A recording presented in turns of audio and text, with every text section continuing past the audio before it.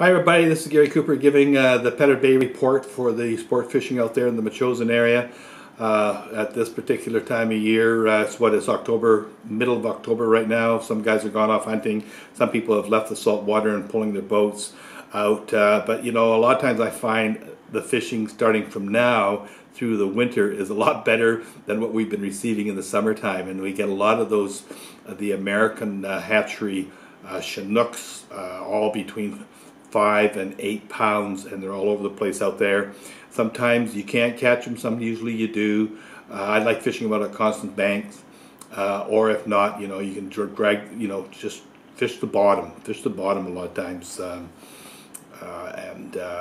you can catch these fish. A lot of people, what they do is they say we like to troll in the mud. But you know, the big thing is there's still a lot of coho out there. Guys are catching 2, 3 cohos. I've seen some really nice limits of coho, and they're big coho too. So what you want, way I like to fish for those, I like to fish with a fly rod, and I don't use the only thing I do is use a lure off the downrigger. I'll run the lure down about 40 to 60 feet, and they're catching them right now in about 500 feet of water, and not 500 feet deep. You don't have to be, but if you go out until you're in 500 feet of water and fish out there in the Straits of Juan de Fuca, just out from Pedder Bay, for example, and heading either east or west, you should you know, get into them.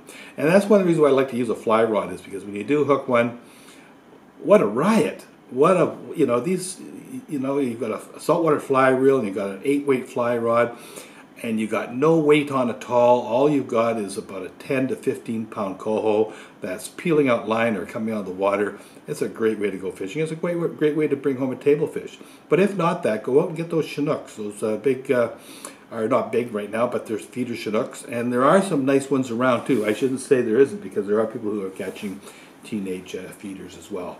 So get out there. They're usually fishing deeper right now, unless you go to constants. People are fishing the edges of constants, but they're usually still fishing fairly deep for them.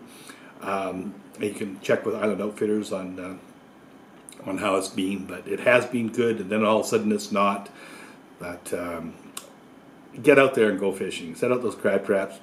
Have your own crab fest, and enjoy our fall. It's a great time. So until my next report, have